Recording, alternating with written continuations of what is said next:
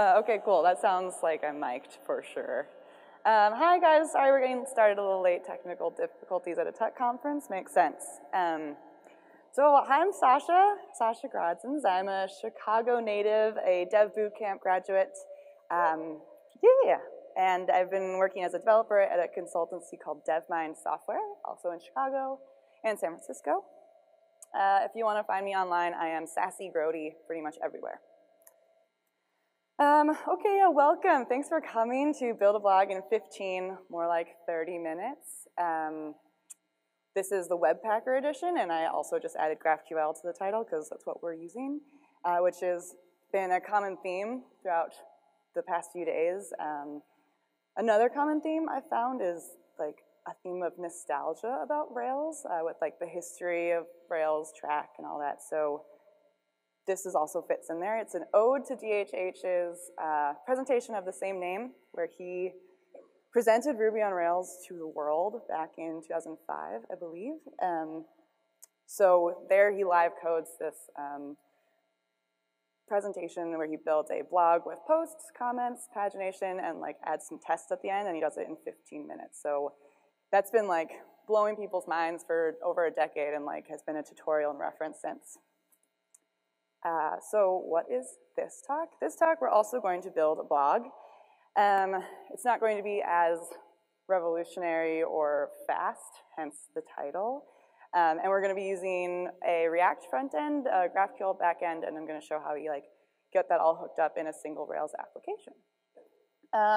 That link is not active yet, so sorry about that. Just ignore it. It will be on GitHub as soon as I'm up off the stage. Okay, so welcome Webpack. For the past few years, my company has been building with these tools. And I remember like the first time we set up an app, we had a front-end app and a back-end app. One was React and one was our Rails API. And it took a full workday, if not longer, to get it all hooked up and talking to each other and displaying data on a page, just because like the configuration like added so much overhead. But then Rails 5 was released and Webpacker made its debut and changed everything. It like you could initialize a Rails app with pretty much no configuration and have React, or sorry, we could have like any JavaScript library just configured to run in your application. So that was great. I have to be honest, I'm working without my speaker notes, so that's why I'm like kind of struggling right for this moment. But anyway, yeah, Webpacker came out, and it was awesome. I think that's all I had to say about that.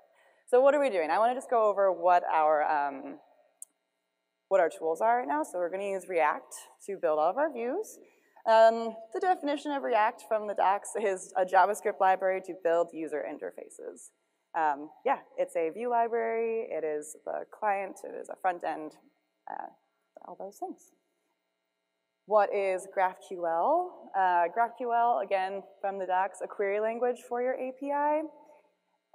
What does that mean? I think the thing to think about here is that React and GraphQL were created by Facebook. And they, you know, as they're becoming one of the biggest companies in the world, face some problems with traditional REST APIs and, you know, jQuery madness kinds of things. So they created these libraries. The like most notable thing about GraphQL is that it uses a single endpoint. This is not a single endpoint. This is a RESTful API. It's a screenshot straight from the Rails doc, so it should look familiar. So yeah, the way RESTful APIs work is you have different endpoints for like each action you want to perform and each view you want to show. So if I wanted to get a single article, I'd just have to make a request, an HTTP request to get article/ID, pass the ID in as a parameter somewhere.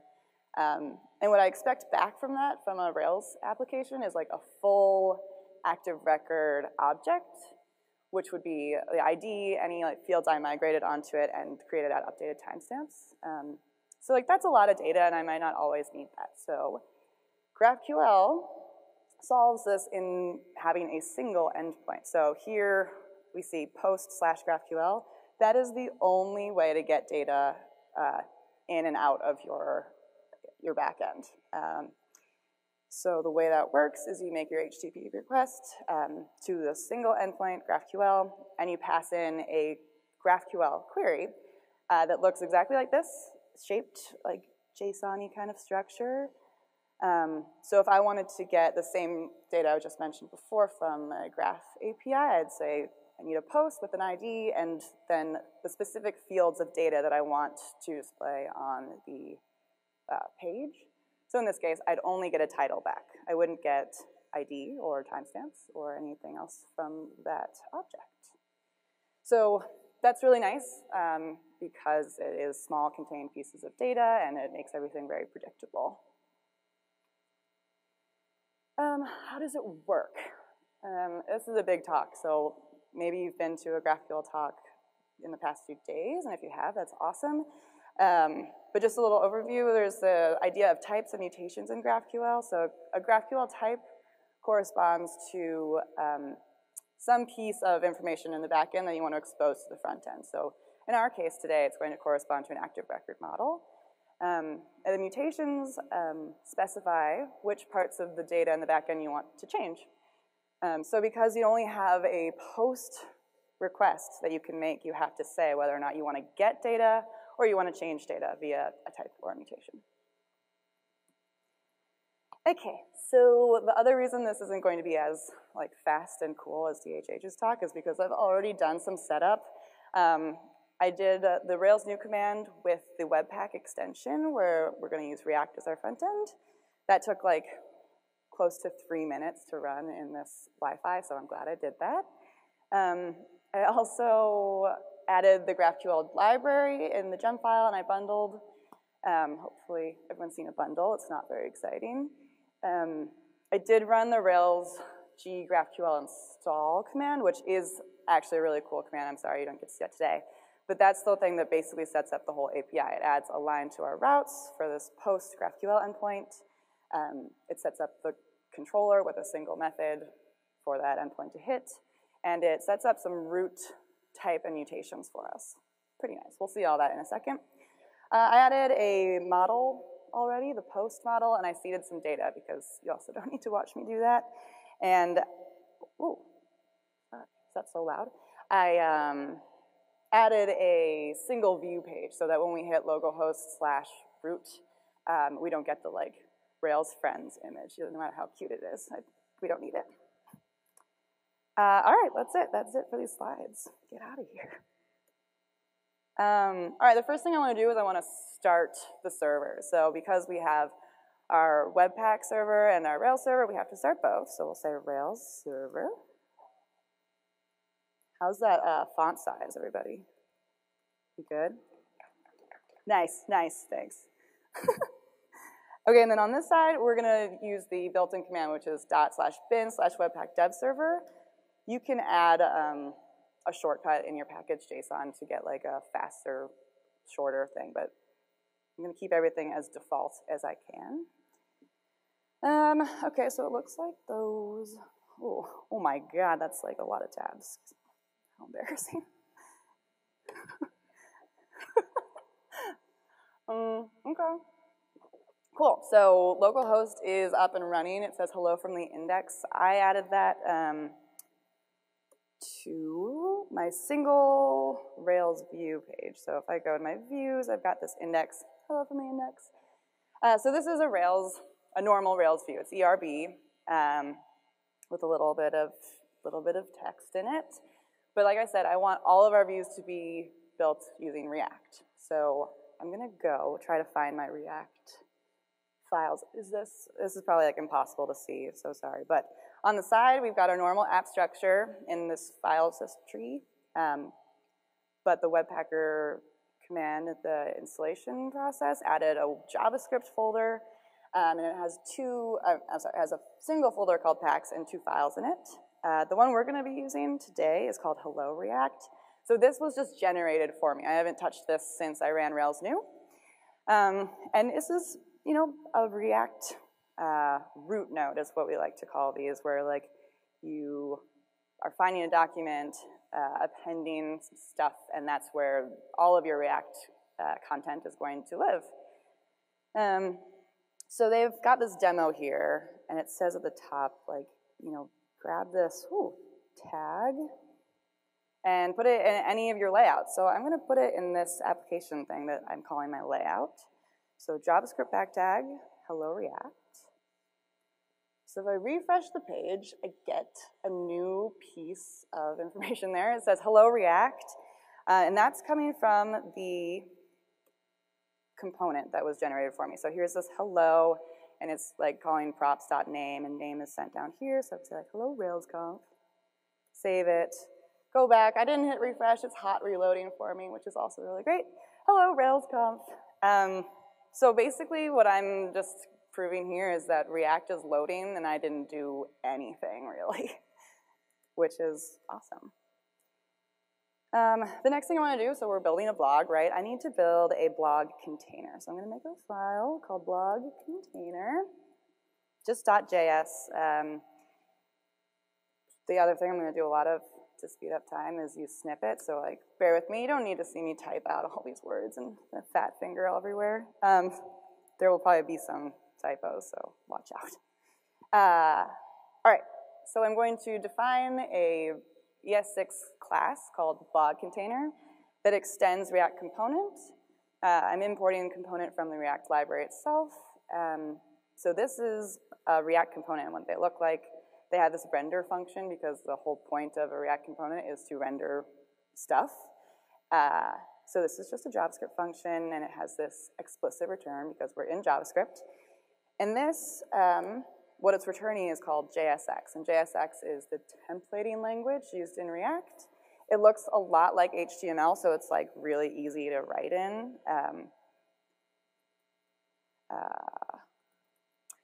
But it has like full JavaScript capabilities and a lot of built-in properties that are very helpful to us. So I have defined this blog container, but I'm not rendering it anywhere. So I want to render it into my like root node, my blog container. I'm going to import from blog container. And this stuff, like, I mean, I'm just going to delete it for now. We don't need it.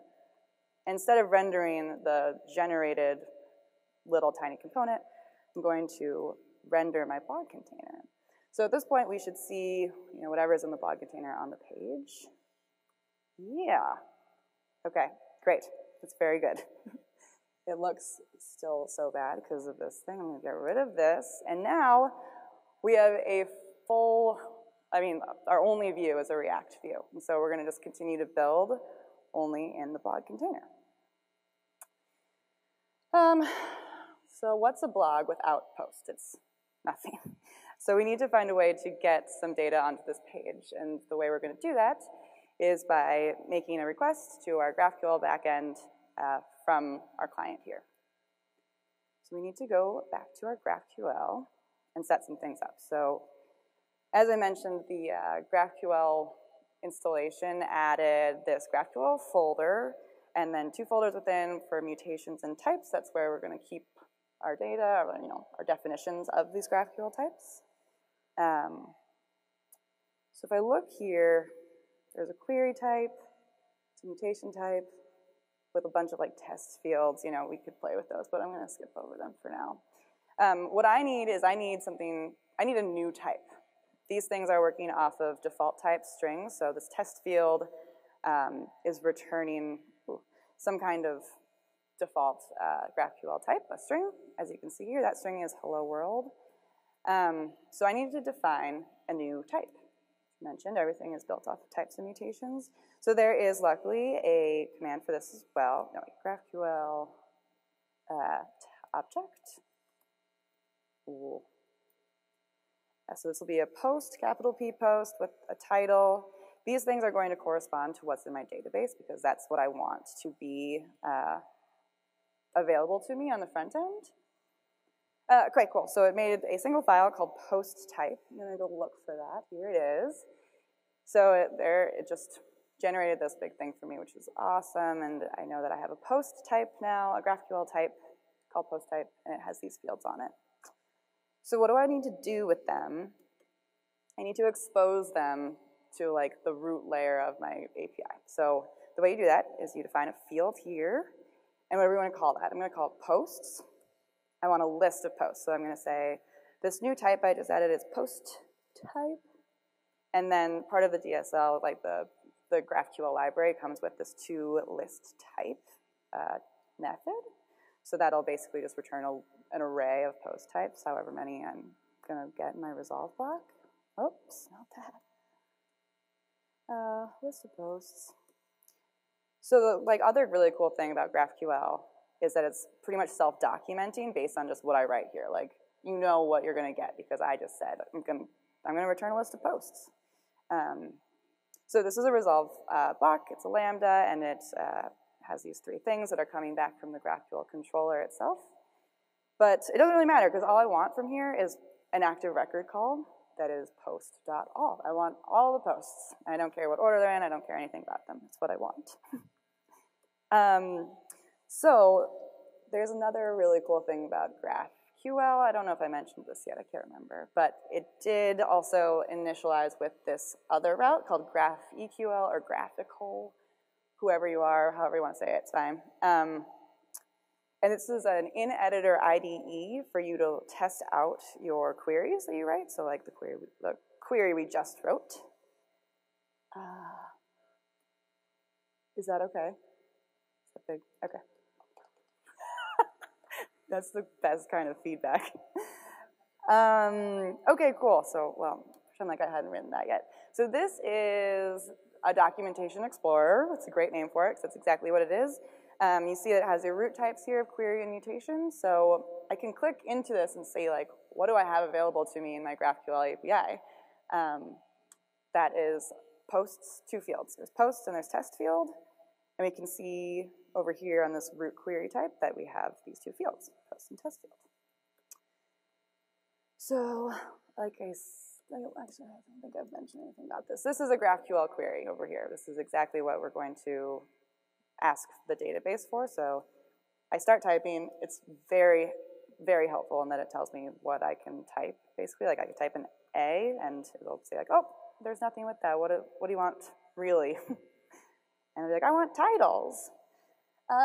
So it looks like I'm getting some data, right? There are a couple of blog posts that I seeded, as I mentioned. Two of them are just things that I wrote. One of them is a real blog post from the Deadline blog. So that's great. Like, this is a JSON-looking object. I feel like I know how to work with that. And I'm only getting titles, which is exactly what I asked for. If I wanted content as well, I'd have to put content in there explicitly so that the API knows what to get. You know, we could get all three of the things, ID, but I really am just looking for some titles right now. Yeah. So what do we do with this type? What do we do with this query? I'm actually trying to remember. So we're going to go to our JavaScript again. We're going to flip back to our React. This is our blog container. It doesn't do anything. And really what we need it to do right now is go make a request to our API. So I'm going to define a function called getAllPosts.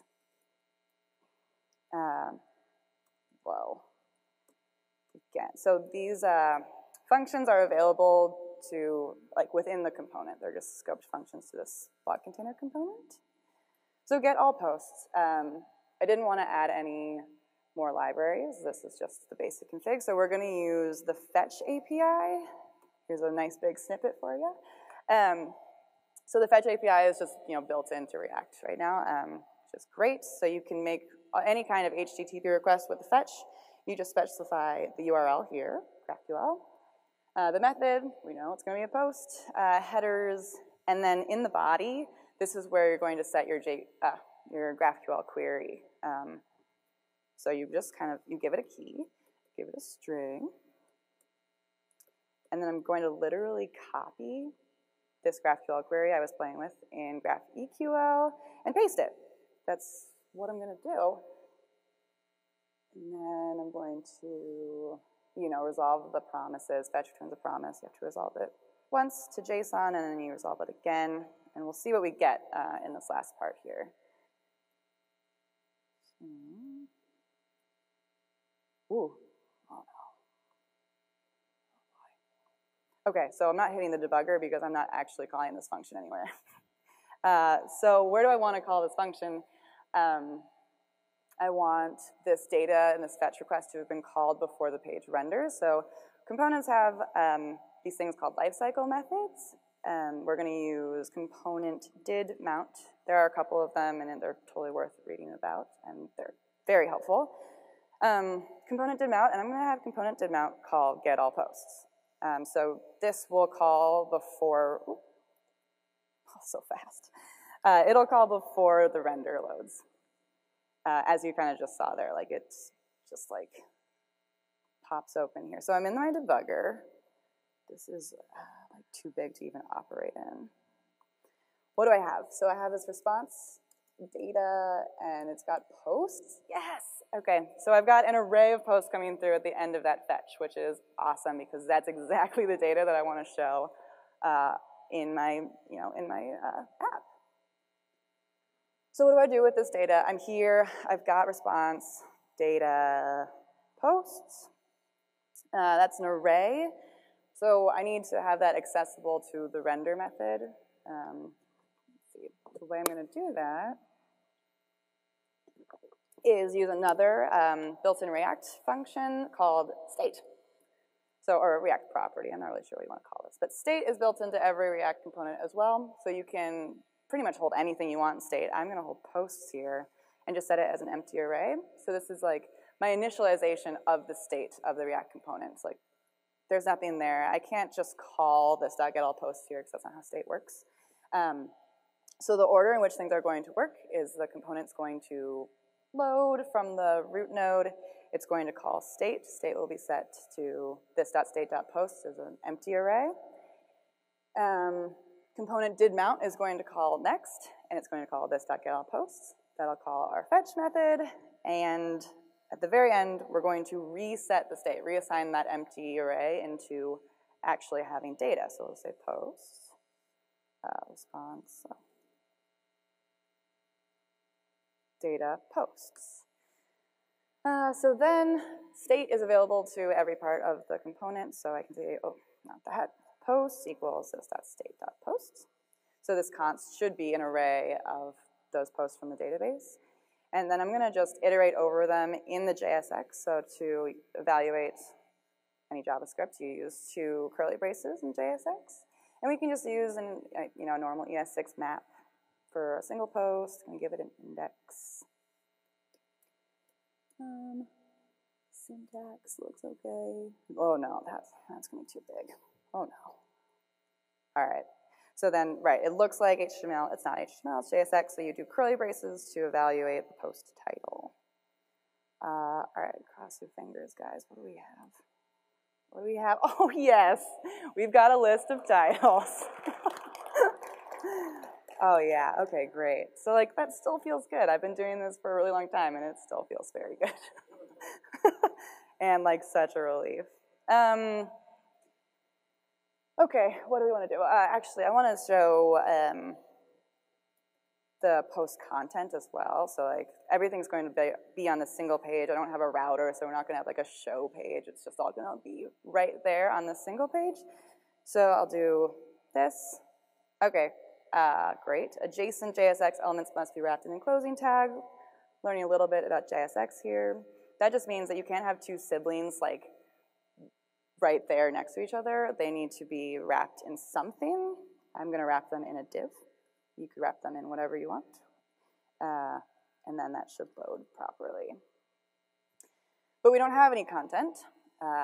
Maybe you know why, but the reason we don't is because I'm not asking for it yet. The GraphQL query is like, you didn't ask for content. I'm not going to give you any content. So I need to put it in the query. And then if I come back, now we have some content. So that looks like garbage, but there's no styling, and there's not going to be in this talk. So just hold tight, you know. At least there's data. Cool. Okay, so we are rendering blog posts. I think that's really great. So we know how to get database from our backend. Now we need to learn how to change some data. So I know this is called a CRUD app, but we're going to go out of order, and we're going to do the D of CRUD first. So we're going to delete. really, like, when it comes down to it, the other thing about the GraphQL is that you only have a mutation and a query. You don't have CRUD. You don't have gets and posts and puts and patches and deletes. You only have one thing. So it's not exactly CRUD anymore. Like, the definition of CRUD is a little different here. But let's do this. What am I doing? We need a delete link. So I know that the delete link itself is going to make another fetch request. So just to keep it like contained, I'm going to make a new component for delete link. Call it delete link, and I'm just going to put the word delete there. I'll give it a class, which is, link. Then I'm going to render it. I'm going to render it in the blog container, import, delete link, delete link. I'm going to render it right below the post title. Let's see. Oh yeah, okay. So now each row of posts has a delete. It does not look like a link. I'm going to just very quickly change that because I think that's too crazy. That link. We'll say links are usually blue, and cursor can be a pointer. So the other really cool thing about having a React app in your Rails app is that you get the asset pipeline, which we all know and love, and I like that a lot. So cool. This thing doesn't do anything. It's a div that's styled to look like a link. What I want to do is give it an on-click handler to call a function called like handle delete. I'll define handle delete as a function again in this component, and we're going to make another fetch request. So same thing, the same structure, but now we need to make a different kind of query. Essentially here we need to make a query for mutation. And we don't have any mutations, so we have to go back to GraphQL now.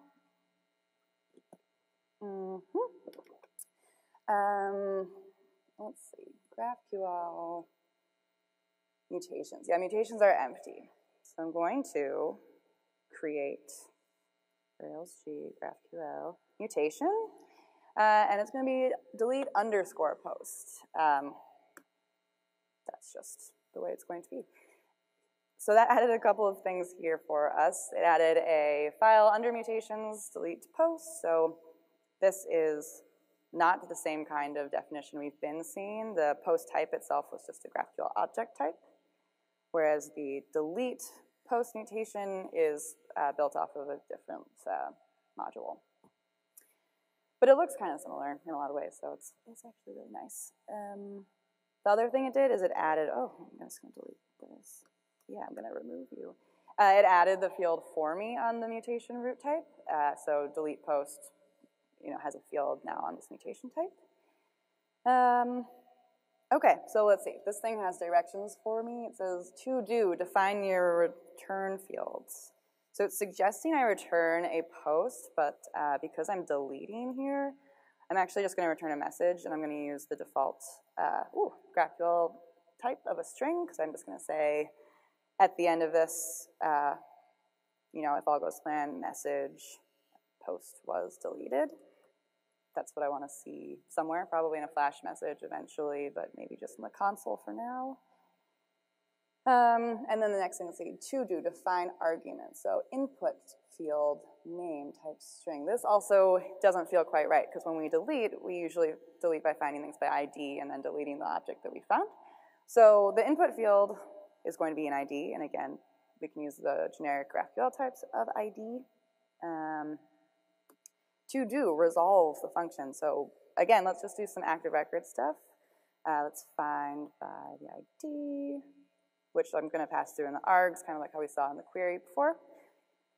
And then I'm just going to destroy that post. No questions. I spell that wrong? Destroy? Cool. Destory happens to me all the time.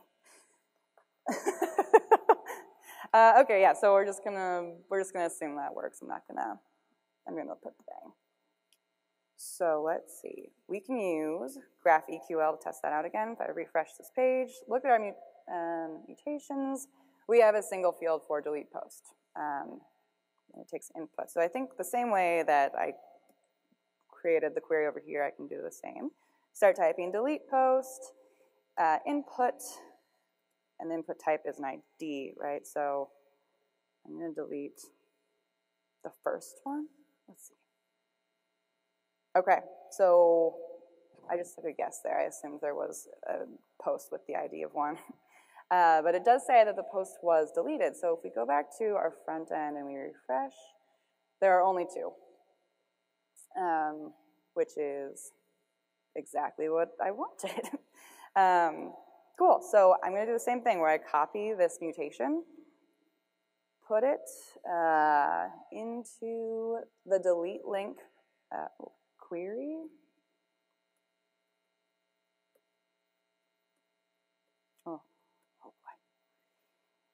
And I don't want to hard code this, so like somehow I need to get the post ID.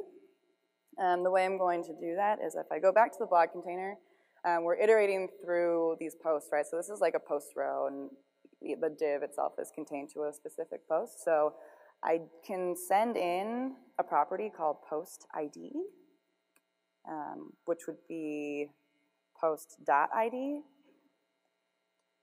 This isn't going to work immediately because I'm not requesting the ID. So if I want to do that, I have to put it here.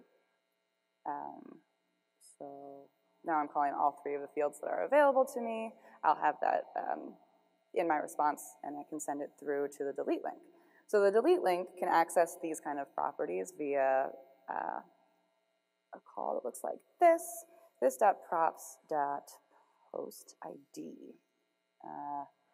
So that's how you can pass data from your parent down to your child, and that's a very common pattern in React, like precisely for this kind of demonstration.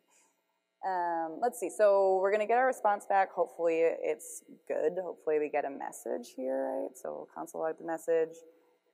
We don't really have state in this component. This component is just a link, so I'm not gonna try to set the state here, but I do really want to reload the posts at the end of this because I don't want to hit refresh when my posts are deleted. So I can actually, let's demonstrate. Let's see where we're at here. I open this. Oh, okay. Well, that's just a warning. I'll fix it in a second. If we hit delete, got an undefined. Means it didn't work, right? Oh, it did work. Wow. Okay, so now we only have 1 post. The delete is working. I am surprised. Mostly I'm just thrown off by that huge gross warning. So I'm going to fix that. That warning is saying that when you iterate over things, you need to pass in a key with a unique value. So I'm going to use the index of the map. That'll be pretty unique. So that warning is gone, which is great. If I hit delete again, hit refresh, now I don't have any more posts to work with, so I have to reseed. Give me a sec. Okay, great. I'm actually going to seed again. Let's do it. Let's get a bunch of them. Cool. Okay, so we have like 6. Can I count? Yeah. Okay, so right, I'm hitting delete, and then I have to hit refresh to get like a new list of posts back because the front end doesn't know what to do yet. So if I go back to my delete link, I've already written this function somewhere, right? The this.getAllPosts. But that is not available to this component because that is defined in its parent. So much like how we passed down the property for post ID, I'm going to pass down this function as a property. So it's called getAllPosts. This.getAllPosts. So then I can go back to my delete link and again call it via props.getAllPosts. So you can pass like pretty much anything down from a parent to a child via props there. That's a function. We passed like strings. You can pass whatever you want. Let's see where we're at. If I close that and hit delete, yes, woo, okay, so that thing is deleted out of the database, and I'm gonna do a couple more because there are too many. Awesome, that's deleting. I'm like stunned because I still have time, and like every time I've gone through this, I've run out of time before I got here. So cheers to talking really fast and for things going pretty well. Let's see. I guess we should just keep going. We may as well do create. Oh, I don't know. That sounds like kind of ambitious. But let's try it. Let's see how far we get. I'm going to, yeah, I'm just going to like check all this out. So everything on here is going to be in a branch eventually. I'm sorry, not a branch, a Git repo. And, oh, not that. Everything is like branched out pretty precisely. So if you wanted to check out different spots of the tutorial that will be available, you could start from like wherever you wanted. They build on each other. So like in this tutorial, it's going to go C first, C of CRUD to, or R of CRUD to C of CRUD to U of CRUD to D of CRUD. I find that to be like the most normal way to build your application, but I started with D today because why not spice it up? But if we want to see C, let's just like check out C of CRUD start. No, let's just see what it looks like completed. Why not? All right, let's refresh. That's what I'll do. I'll just go through all of the branches. Okay, so here I did add a form. This form lives in its own component. Let's see, where are we at? Form. So again, it's just a little component. It has some state for title and content. This is like exactly how the docs of React tell you to make a form. So there's plenty of information about like why this is how it's set up. But forms, again, look a lot like HTML, but they have all of these handlers and properties that help like set the state and make changes and submit data. So these inputs, this on change, or we're calling this handle input change, and handle input change is just resetting the state.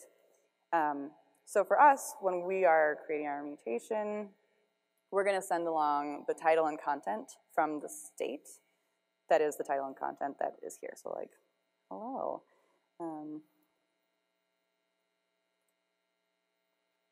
Right, okay, so nothing's happening because we don't have a create mutation. So let's see, oh, shoot, yeah, we do. I forgot. Okay, so I've already created my create mutation. Let's just go look at it.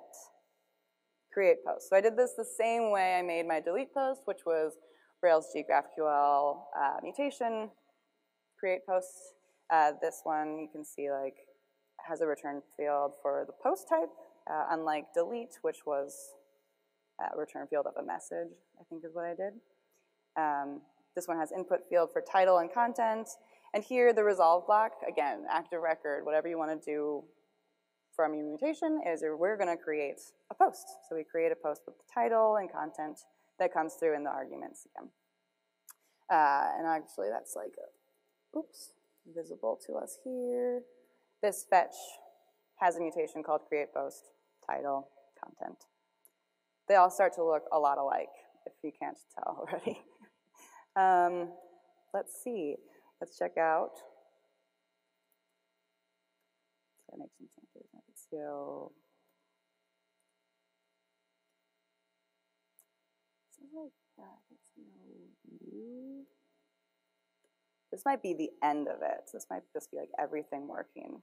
So we have this delete. I can delete things, and I can edit. So the way I chose to edit for the sake of this demo was to do it on the same page, right? Like I said, I don't have a router. I don't want to like have a page just to view and edit form. So you can edit and, oh, tips for petting every dog on the street or something like that.